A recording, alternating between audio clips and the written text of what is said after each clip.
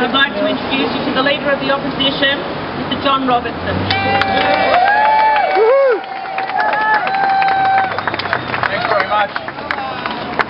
It's a pleasure to be here with you today, and I firstly want to congratulate you all for keeping up this fight, because what you've got here is a minister who thinks that if she just ignores you, you'll go away, and every time you come back continues to reinforce the fact that you're not going to be fobbed off, that you're not going to be ignored, that you will continue this fight. And I'm proud to say that we will stand and fight with you on this fight. There is no justification at all for the closure of this fisheries.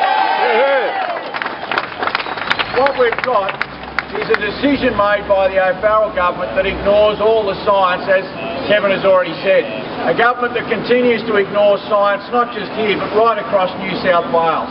A government that continues to look at opportunities to get rid of workers and all the sorts of things that you're suffering is a good indication of what a lot of people are now experiencing with the O'Farrell government.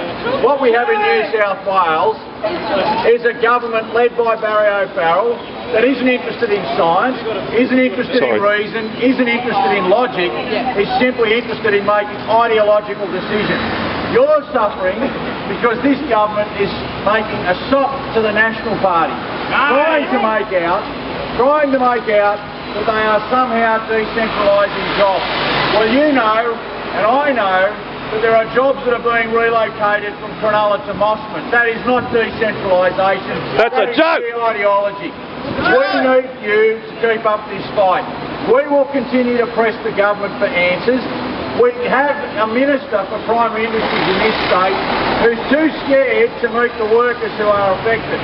A Minister who sneaks out to the Cronulla site on the weekend when there's no one there, has management handpicked 2 people to come in and see her, but refuses point blank to meet with the people who represent all of you.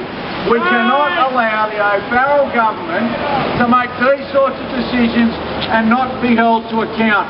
You need to keep up the fight. We will stand with you. We will keep putting pressure on this government until you get the answers you deserve, until they come clean about the real reasons why Cronulla is being relocated, the reasons we all suspect, but we want to hear it from Barry O'Farrell, we want to hear it from Katrina Hodgkinson.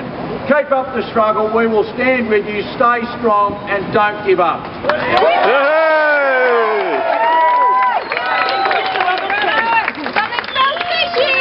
have the Labor government on our side.